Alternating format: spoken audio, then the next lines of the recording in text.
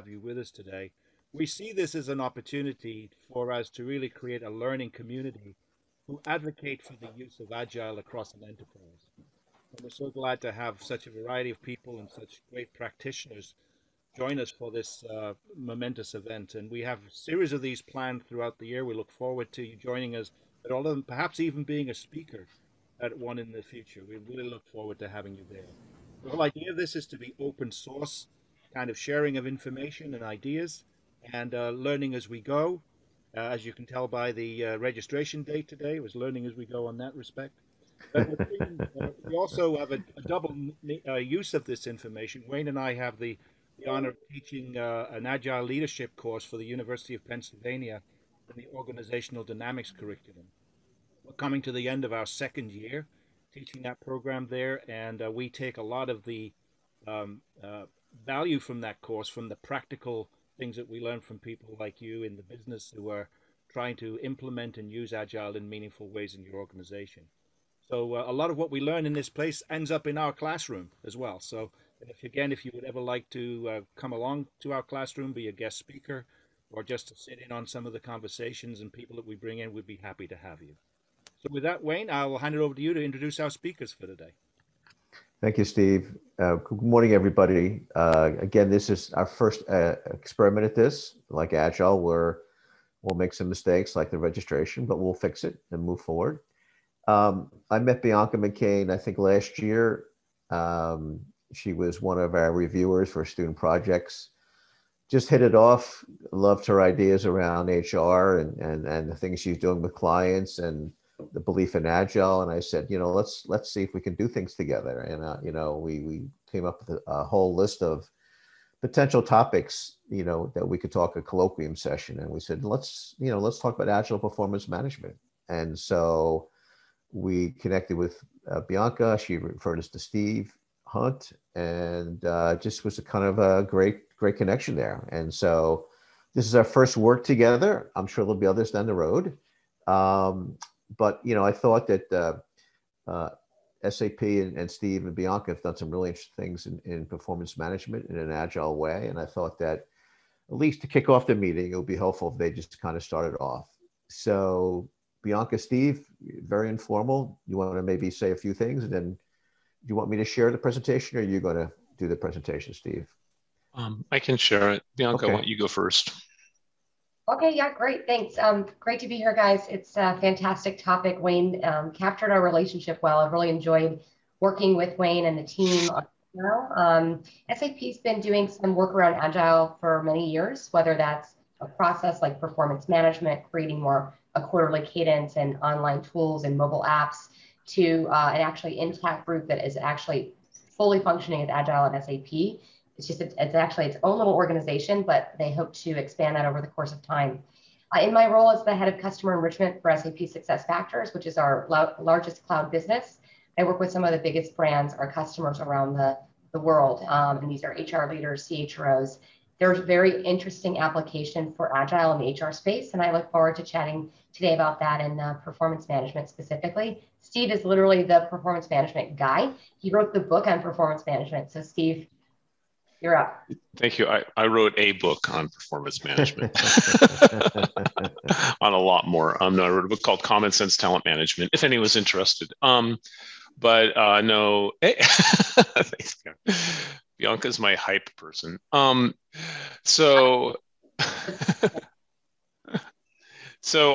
Bianca and I have worked together for years, both really people that are passionate about HR in general and using HR and HR technology to create better work environments. And my role at SAP, I've got a great title. I'm the Chief Expert for Work in Technology for the SAP Innovation Office.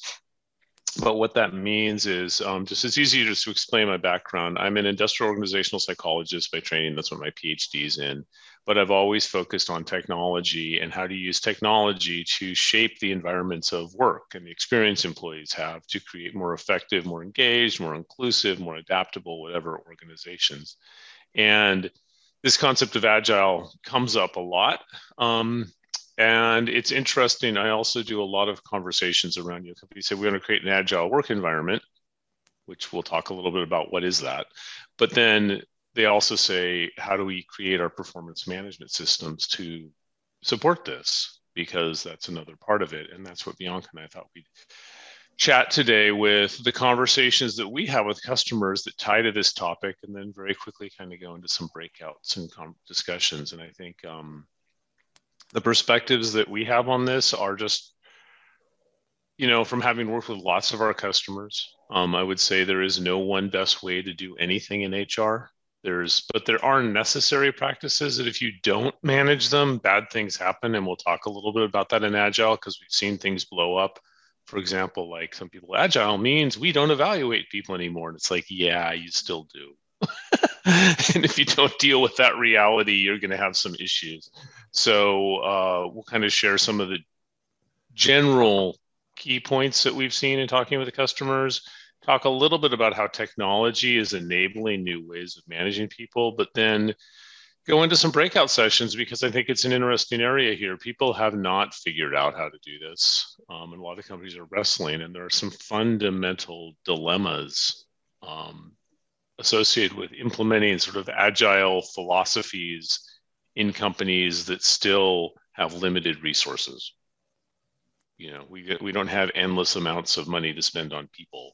And how do you balance that? And it's really challenged. So I don't know, Bianca, should we jump into the slides? Or maybe I'd like to start, though, with, before we jump into these slides, if everyone can go into the chat. Bianca and I do a lot of these roundtables, a lot of HR leaders. And one of the things we love about the chat thing is we can have you all express your views at the exact same time without talking over each other. It's very cool. If I'd had this in my family as a child, oh my gosh.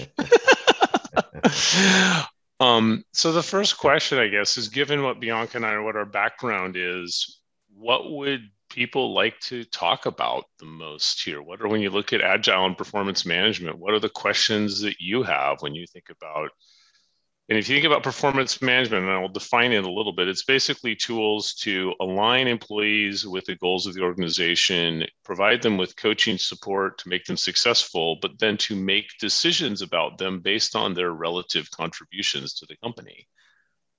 Because it's those three things. Pay is part of performance management, for example. So is staffing. So given that, what are the big questions that the group has around Agile? Just go ahead and type stuff in and we'll take a look at it.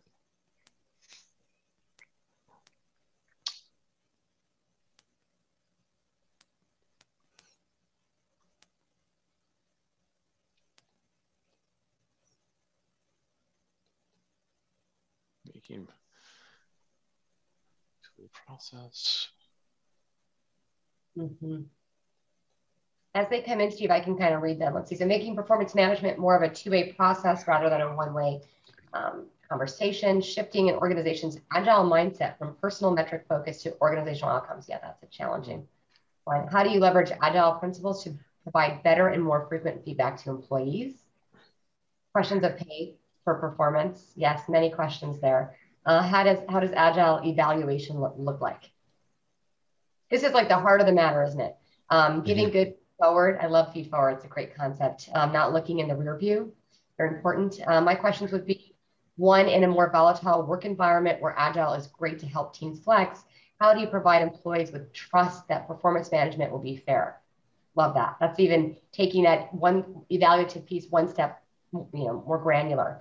How to tie with compensation if scope of work and impact change so much. Coordination and alignment around team outcomes. Yep. Change management practices and adoption of Agile performance. Applying best practices from Agile with the more traditional, like federal government. Yep. Performance management framework. I don't know if they ever get there, to be honest. That's a good question. You mentioned their relative contributions. Is that on an individual level in Agile? We try to drive team collaboration and performance over individual. More a statement than a question. Thank you, Miles. That is true. Ways to approach shifting middle management from command and control to more coaches, how to address their fear. I just had a discussion with a mining company last week about that exact thing, if you can imagine that sector. Yep. Great. So Steve, you got it all? Yeah, these are really good questions. So Bianca and I have a couple slides prepared that we kind of will frame the conversation, and then we'll break into different groups. But I thought one of the things, I think you called it out of Bianca, it's probably the hardest dilemma is the evaluation one, agile evaluation, and how do we evaluate people, and including like teams. That's the classic thing. And I think I will express my view as a psychologist. A team is a collection of individuals. And ultimately, at the end of the day, team performance depends on behaviors of individuals. Now, granted, how you're going to evaluate people when they're working in teams is different than if they're working as individuals, but it is impossible to evaluate. It's impossible to improve the performance of a team if you not change the behaviors of the individuals on that team. So team performance is fundamentally about effectively managing individual performance in a team context. That's my perspective. I just share that because I've actually talked to people that think there's some sort of magical team synergy that exists by itself that you cannot measure. I don't personally believe that, but I'm a mathematician, so maybe that's why I think that way. So should we go into the slides? Yes, these are really good questions. Yeah. All right. Yeah, jot some of the questions down so we don't forget. Yeah, and we'll come back to that. So you will notice as we get into this that Bianca and I are really passionate about this, but we kind of also have a somewhat cynical sense of humor sometimes, because if you work in HR and technology as long as we have, you can't survive without a sense of humor. So I love this cartoon about agile management. It's like, we didn't have a strategy. We kept changing our minds. We failed repeatedly. Let's just say we're being agile. There is a certain element of truth to this. I've seen it sometimes. A lot of people in companies, and I want to speak really clear too, in the world of technology, there is agile software development methodology, which is a highly prescriptive way of running. It's kind of like total quality management. It's like the highly prescriptive set of series and philosophies and methods and techniques. That is not what we're talking about here. We're talking about the concept of how can we implement a solution that gets away from the traditional command and control, we'll tell you what to do, you do it, prescriptive form of performance management, to one that is more flexible, organic, encourages more collaboration and shifting of roles, which is a lot of the agile concepts underlying it. But we're not talking about the strict agile software development methodology. And I think when you look at this idea of saying, okay, agile is really, we want to create more of a organic flow, more dynamic teams, more shifting, more frequent feedback, stronger growth mindset. How do you do that at the same time control headcount costs, deal with the fact that not everyone contributes at the same level, that there really are differences in performance and they really do have an impact on an organization? And this gets into the fundamental dilemma of performance management overall, which is, on the left-hand side, you've got creating learning cultures, which is, if you want a high-performing organization, you need to create a learning culture. It's about individual potential, focusing on ongoing coaching. It incorporates a lot of agile team techniques and the methodologies, the stand-up meetings, all the other things you use in agile. And it fundamentally is based on the belief that past behavior of people does not limit their future behavior, that people can always grow and do new things, which is true to a point. Then you've got the other side of optimizing organizational performance, which is optimizing team performance, which I remember somebody once told me, what's the most important thing for creating an effective team? Getting the right people on the team to begin with. Everything else will come out of that, and then getting them in the right roles. And that does require comparing people, and it does require recognizing that not everyone can do the same things, or some things are easier for others. And it may involve people being moved on and off of teams, sometimes, and it assumes at a fundamental level, what's the best predictor of future performance? It's past performance. Now, granted, within certain contexts, but you kind of see this dilemma here. And it's funny too, because on the one on the right, one of the things that really is overlooked, and Bianca and I lived right through the whole get rid of ratings thing in performance management, which didn't work, as one customer said. First of all, you can eliminate formal ratings, but you can't eliminate people judging each other. That's something that has to happen in organizations. They also didn't really recognize that one of the things that is most frustrating for high-performing people is working with low-performing people. not bad people that we're trying to get to the organization, but how many people like being on teams where one of the team members just isn't doing what they're supposed to do? That is a real significant issue, particularly for retention of very committed, high-performing people. So there's like this whole element that has to get managed, but it's hard. So I will pause. Bianca, do you want to add some color commentary? Yeah, I think I'm just to add to this, Steve. I was thinking about some examples of organizations that do Agile really well and holding it up against some of the criteria here. And one of the organizations that's, very specific, small, they were a startup, high growth, is a company like Spotify. Do folks know the Spotify Agile approach? It's very famous. And if you think about what they did, they really doubled down on this learning culture, right? The entire Agile model at Spotify is built around Agile coaching, retrospectives, sharing your challenges, and having a mental mindset that you can say, I kind of messed up, I need some help. And that's actually hard to get right in more traditional organization that didn't start there, right? They started with a 30-person team, and they used the Scrum model, and they grew it and applied it across the organization in guilds and tribes and chapters and all these different things. And that's a famous one, but the learning culture, I think, can't be overlooked. Even here at SAP, we are trying this. I'd say about 10 years ago at SAP, we started putting in new values around staying curious and building bridges, not silos, and tell it like it is. And this is the language that we use. It has set the foundation. Took a lot of years to be able to start creating this learning culture, just even the opening for that. Yeah, and I think what Bianca, you're hitting on that too. A lot of these things that create agile learning cultures are actually changing how we evaluate individual performance. So, Microsoft is a really great example. There's their famous thing. We used to be a culture of know-it-alls, and now we're a culture of learn-it-alls. But they've defined very specifically that we used to evaluate leaders on one thing, and now we evaluate them on something else that is more in keeping with this agile sort of mindset. So I think what's important is saying that agile does not mean we don't evaluate individual performance. The challenge is how can we evaluate individual performance in an effective way? And going back to this has ripple effects, because the effectiveness of a team is about the performance of the individuals, but performing in a certain way. And that's really hard. And the bigger the organization is, the harder it is. Because if you look at the most agile companies tend to be small entrepreneurial companies where everyone knows everyone else. And if there's somebody that isn't kind of contributing, it's sort of known, and there's a lot of social pressure. But when you become a very, very large organization, it becomes much harder to have that sort of agile thing. And it's interesting, I have a friend of mine that's an IO psychologist in Amazon, and that's all he does. Their whole team is obsessive about how can we keep this day one mentality at Amazon. I know there's different perspectives about Amazon's talent management practices, but they are really fascinating as a company. They are obsessive about how do we not lose that constantly changing kind of agile mindset. So it's really sort of interesting. So how do companies do this? And say there isn't one best way, but the thing that we've learned is we've talked to lots of companies out there that are looking to transform their performance management process is it's really this recognition that performance management isn't one thing. It's actually three separate things that have to be separated to work, but they have to be linked to be effective.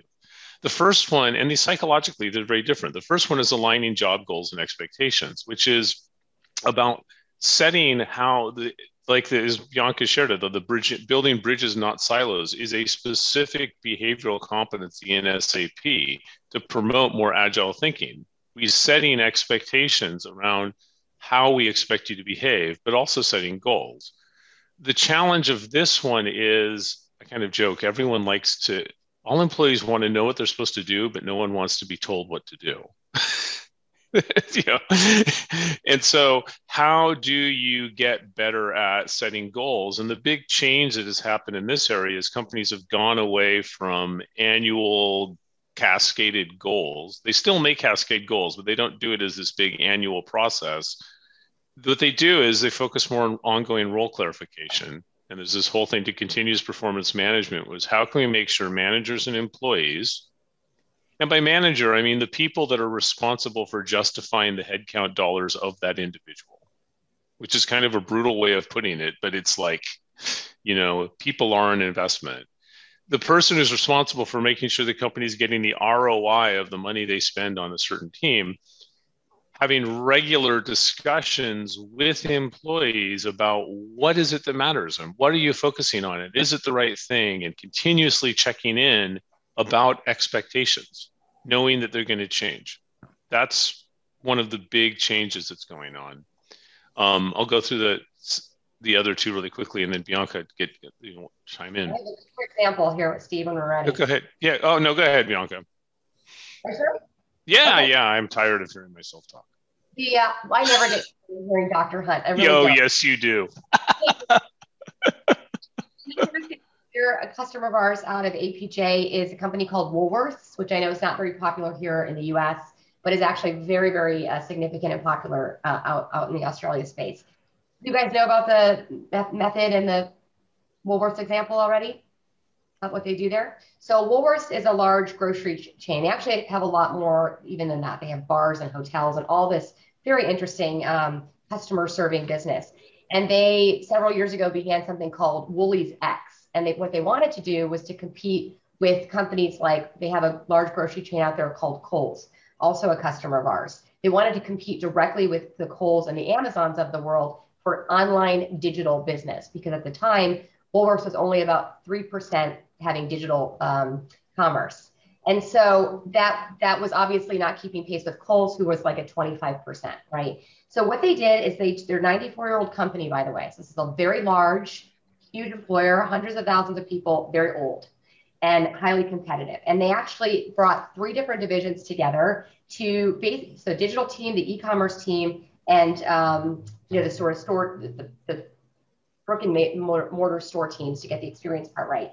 They brought them all together to think about driving personalized, innovative digital experience for customers. And they actually, what's interesting here is they actually set this up as a P&L, its own separate business. So it wasn't something someone did on the side, or like they got voluntold, or people signed on to be part of this business to come together in new ways. And they became very successful. So now there's actually a head of Agile, of Woolies X, that does this. And they are much more competitive against Kohl's today. I think the numbers are like 50% of their customers goes to the e-commerce site now within 4 days. They even may show up at a store. So they're tracking a lot of the metrics around performance, and it's been phenomenal growth. So in one example, that really, I think, Steve, speaks to all 3 of these pieces.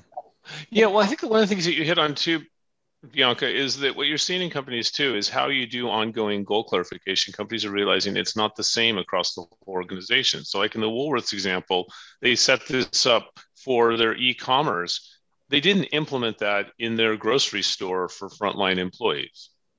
It's a different kind of job. And so that doesn't mean you can get some agile concepts in a frontline grocery store job, but you do it in a very different way. And so I think this idea of thinking about how are we going to do this aligning job goals and expectations, and we'll talk in a minute just very briefly about technology's role in this, but because technology is making it possible for companies to implement multiple kinds of performance management within one organization, which is different from in the past. The second part of this is the psychologically, so you start with goals and expectations, and that's about motivation. When you show up at work, what are you thinking about? I got to get done. The second one is about awareness and feedback. How do we learn? How do we get feedback that's very developmental in nature about how can I be successful at meeting these expectations? And here, this is the thing where companies probably struggle the most, because there's definitely a right and a wrong way to give feedback. A lot of managers did not grow up in feedback-rich cultures, so they don't have good role models on how to do it. It's not that they don't want to do it, but so companies are investing a lot in teaching managers, but also I think what's really interesting, teaching employees how to receive feedback, because that's a really interesting issue. So like an example, this is a SAP customer, one of our, but is Facebook. One of the things that, I don't know if they still do it, but for a while what they used to do is when employees were onboarded, part of the onboarding for employees was teaching them how to ask for and receive feedback. Mm-hmm. And the expectation that your manager would provide you with feedback.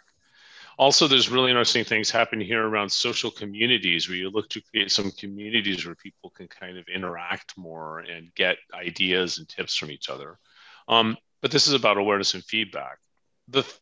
Now, the interesting thing is that this one doesn't work if you don't have clear goals, because feedback without goals is just telling people to do stuff.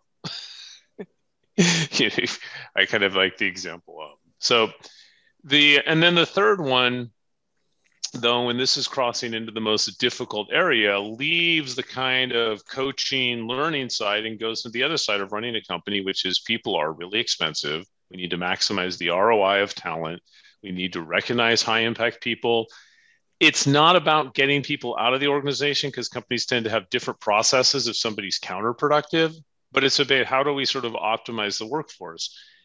And we did a really interesting study on this one where we found that companies that were trying to implement more agile coaching-based performance management methods, the ones that were the most successful were the ones that were completely transparent about, yes, we do evaluate you. There was nothing about we've gotten rid of ratings or we don't evaluate. It was like, yes, we do evaluate you. This is how we do it. This is the data that we look at. These are the people that are involved. And they really invest heavily, though, in making sure that those evaluations aren't done with a manager in an annual rating form. They're done through really rich conversations about talent. And it's really interesting because if you don't have transparency on this, people approach goal setting and feedback much differently. Because people, as one person put it, she said, look, it's stressful to be evaluated, but you know what is more stressful? Knowing someone's evaluating you and not knowing how they're doing it or what they're looking at. Mm-hmm.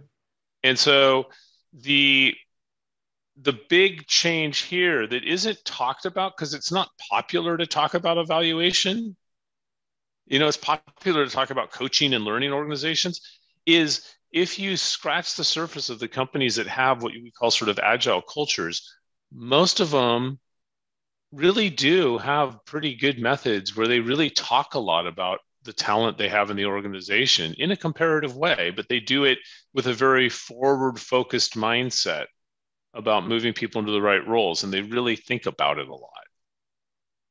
They don't pretend that side doesn't exist, but I'll say that side's really hard. So the last thing just to cover, and then we'll sort of break into groups, is how is technology affecting this? I mean, what technology is doing is it's taking off the constraints that we had before and allowing companies to try a lot of different things. So like continuous performance management applications, which I call them like Apple Watches for goal setting and coaching conversations. They remind managers to set goals. They keep track of the past goal conversations they have, and they make it easier for employees to trigger these conversations. That's really having a really big impact. Much better tools for employee listening, where employees can give feedback to each other, to the company, to managers about how they're feeling, what's going on. These are sometimes also called employee experience systems. Work experience platforms, which are ways to bring employees together, regardless of their formal role, to say, hey, we're all working on the same topics and the same ideas, and information communities and places to share that, as well as places to find opportunities. Hey, we need somebody for our team who's got this capability. Would you be able to do this? So there's some really interesting things that are allowing to connect people. And then the last one, talent management suites, that are really designed to help companies have more forward-looking, constructive conversations about employees. As one customer put it, which I really like, she said, the technology has allowed us to reduce the time people used to spend on filling out forms and reinvest that time into having conversations about the information that was on those forms. Mm-hmm. And tying things like continuous performance management data into these talent management suites. So that's kind of the state of where we're at. So Bianca, do you have any last comments before we break into our breakouts? Well, I think the only thing I'll say here, Steve, is that, if you think about Agile at the core, what is it? It's basically taking, small chunks of work and then delivering that small chunk of work and then iterating, right? I think technology supports us in working on that rhythm a little bit better, like CPM. Actually, today I have all my SAP talks today and tomorrow with my team, so go figure. That's our agile method here. And I think that's really important. It's small chunks of work. We think about evaluation. It's evaluating the milestone achieved by the group, not some huge, massive 12-month long progressive goal to change our mindset about what success looks like in that iterative moment. And these tools actually really help us to do that.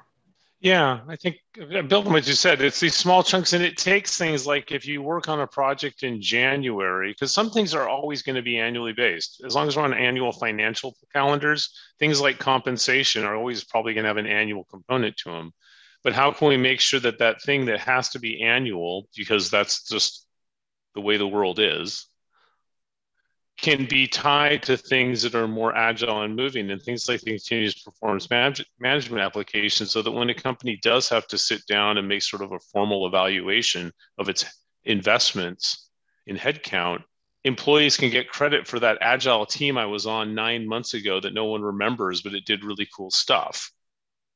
And it allows to take these things and kind of move them in, as well as also the work experience platforms. Agile is empowering employees more to make decisions about where they can add the most value. And that's an interesting one, because work experience platforms are definitely allowing employees to find different teams and do internal staffing that's not done through the formal command and control structure.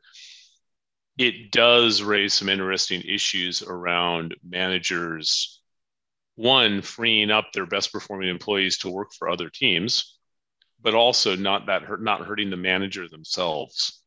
Because it's like, well, if they're working for someone else, they're not working for me. And my team has stuff it has to do too. So it's like the technology is allowing us to sort of take these small things and bring it together, but it's very much in flux. So any questions from anyone in the audience? We wanted to get into like breakout sessions, but questions, thoughts, reactions? Tatiana has a great comment in chat. Tatiana, are you brave enough to come off mute? You want to read it? Want me to read it? Sure. No, I can talk. I just can't do chemistry and look a little sickly, but hopefully I sound not sickly. Sound great. So I come from a very large organization. I work for Unilever, and I think a part of the issue here is that what resourcing allocations conversations look like is a massive monster. And what business expectations and priorities look like depends on which leader you really ask, because you have divisional priorities. Like you have to cut that elephant in some ways to make decisions. So I really struggle to visualize, how do you align what performance expectations are and who's making resourcing allocation decisions based on that when you're dealing with such a complicated, large system. So I think some good examples or challenges in that space would be good to hear. Yeah, that really, I think it's interesting, because that's exactly sort of the third thing in our breakout session. So Tatiana, because I think what we wanted to do is to kind of dive into conversations and go in those different areas. And to that point, I have examples of companies that are doing that in general, where they're doing things like Bianca said, where the continuous performance management technology, which keeps tracks of sort of the different goals that you may work on over the year, when people are being evaluated in those larger annual processes that they are not directly involved in a lot, it allows companies to feed data into that. The best way to do that, though, I think I've had lots of conversations with companies that are trying to figure it out. It's probably the hardest thing I think about Agile is reconciling the desire to give freedom and flexibility to employees to focus on small things that can add the most value, with the need to control workforce costs. I quick comment on that before we break up into the, I think that's key. The reality is, if you are a manager right now with an intact team, you know the full performance of the individual on your team. Maybe you don't know every single, micro nit about their performance, but you know what they're signed up to do. You're managing their performance, and you know if they've done it. In this agile model, you have to actually trust that the assessment that someone else gave this person is an accurate depiction of their work, right? So in the technology CPM model, continuous performance management, someone can log, Bianca was 2 stars here, 5 stars here, terrible job here, or great. And that manager has, if there's one intact manager still, if the agile process hasn't actually created teams that never have the same manager, then they have to trust that. That's where technology can help, but there's that mindset shift. And then on the other end, 2 examples here, you've got like a company like Intel that has a gig pool of people that their full-time job is to be loaned out to projects based on their skills. That's an interesting approach. Then you've got folks like SAP, we have fellowships. This is the burden on the employee. So I have an employee on a fellowship right now. I try to make space in her day on my team to go do that, but really she's taking on an extra capacity project in another part of the organization. You got the org burden in the Intel model, right? You're taking resources out of the pool, out of the orgs and making them general resources. And then you've got the employee burden in the fellowship model. They're going to have to figure this out. So anyways, that's just a quick comment there, but I want to get into breakup. I'm excited about this. Yeah, I think back to the other side, look at Tatiana, is professional services firms. Professional services firms actually do this a lot, but they also have the benefit of having something called billable hours that allows them to sort of evaluate, performance of people on financial sides. But they really think a lot about what they don't have to call it agile, but what they do is very sensitive agile. It's people constantly moving to different teams and different groups. Okay, so yeah, we did want to break into this. So our thought was we do 3 groups. I don't know if Wayne, if you've already broken them out. We have. I created. I wanted the groups 4 or 5 people, so we actually have 5 groups. I mean, that may be too many, and I think given the time, each group just pick one question that you're comfortable with. I'm not sure they're going to have time. If you have time for more than one, that's fine. But let's take about 10 minutes, and we'll come back. We probably can't go through each person, so maybe we'll ask one person to be kind of a transcriber and maybe put some of your comments in the chat room so we can collect the knowledge and use that. Everyone, I know, am I still on? No. We obviously want to keep on our timetable on. We lost 5 minutes at the beginning. So if the one person from each team can maybe write some of your comments in the chat room, you can start doing that. We're going to actually call in some people, but we want to just capture everything because, again, the whole purpose of this is to aggregate information that we can develop some open source insights and practice for others. So if one person from each team can start doing that. Just a reminder, our next session will be on May 11th. It may be the exact same format, may be different. We'll have to see. We're learning from this. Again, it's our first time. Melanie Penna, who's Senior Vice President of HR at Comcast, is going to be doing a similar role to Bianca and Steve. She's going to talk about, you've been put in charge of a transformation project, now what? So how do you, from a leadership perspective, how do you manage all that? Again, these are things we've seen come up in our conversations that we felt is helpful to develop our ecosystem, to develop some insights. Okay. Team number 1, anybody want to just give us a verbal overview? I'll speak up. So our group kind of talked about how all of our organizations that we're currently with are kind of in a antiquated performance management once a year loop, and the challenge of change that would come with moving to more agile performance management system and getting executive buy-in, and the desire to, a lot of executives want change, but they want it quickly, and how time consuming a change like this would take. Okay, cool. I think I'll talk from group 1. I think we had a great discussion around the easy topics like team composition, moving in and out of teams, is it stable teams or whatever. So that was a very interesting discussion. Do you get allocated to a team as a stable team, or do you move in and out? And then we also spoke, I think, about the Agile is not for every single area of the business. You need to make sure that you're using the right part of the Agile principles, and I'll talk about mindset and thought process rather than methodologies for various parts of the business. So don't just try to take something like Scaled Agile and slam it into an HR department. It's not necessarily going to work. Well, it's actually not going to work.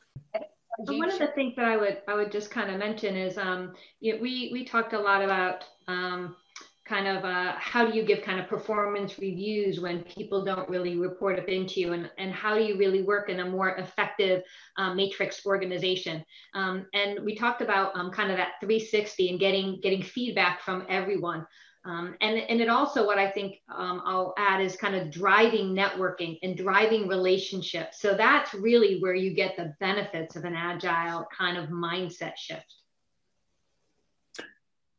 Yeah, Wayne, if I may come in, Yes, we also please. really spoke. Go ahead. Yeah, I think in our group, I shared an example. I think that's what Bianca is referring to. Like, when you compare to implementing Agile in like a product environment versus like an HR environment, where your priorities keep shifting, unlike like a product delivery, the importance of role clarity and goal clarity and a system. I think what I was saying is, I was in our group, I had shared an example of how the difference of implementing Agile in like HR. Because if you look at a product environment where there is a product launch, but like in HR or in some other functions where you're constantly shifting goalposts, it's very difficult to implement a Agile implementation. So to me, instead of the end outcome, we need to find a way to measure and evaluate progress. I think, which is what like Bianca summarized very nicely. We had a chat around the challenges of managers in the role of giving effective feedback, and how they're often challenged and struggling to do that, and often are ill prepared when they're promoted to manager to give good feedback. So we really attacked it at a deeper cultural level. How do you make it a real deep requirement, and while somebody's in the process of being developed as a manager, they're given these opportunities to do this, and it becomes ingrained into the values of the organization. And it's more than just a training exercise, is what I think Kathy said. It has to be far more than just training. It's got to be something really central to the organization and built into the culture. Kathy? I guess, Wayne, as we're closing up, I want to call something that Catherine Clater shared, which I thought was a really good point, was transparency. The more transparency you can have around every goal, the goals people are working on, just how that ties in sort of drives everything forward. So that, that cultural to our managers, if a manager is not good at coaching, how does it affect their career, if at all? So I thought that was a really good observation, Catherine. Sure, thanks. So I was just going to piggyback on the point that Steve Hart made, which is, the manager is central to the conversation, and our group discussed, how is the manager incented? Is the manager only incented on, financial goals? If that's the case, then Agile may not be successful, in terms of performance, if that's the only, incentive the manager has. So further squeeze there. Again, this was our first session. I think things went well. We have things we have to tweak. The whole idea really is just conversations. We found that when we have conversations, the interactions generate some insights that are useful to all of us. And so Steve and I and Steve and Bianca are going to look through the tape and focus on things, and we'll see where this takes us. So again, thank you very much. Thanks to Steve Hart, Bianca, Steve. Thank you. Thanks, Wayne and Steve, for giving us the opportunity and everyone to chat with, and hopefully we can have further conversations on this. Look forward to connecting on LinkedIn if you want to do that, to keep the conversation going. It was great to see you, and hope to see you on our next one in May.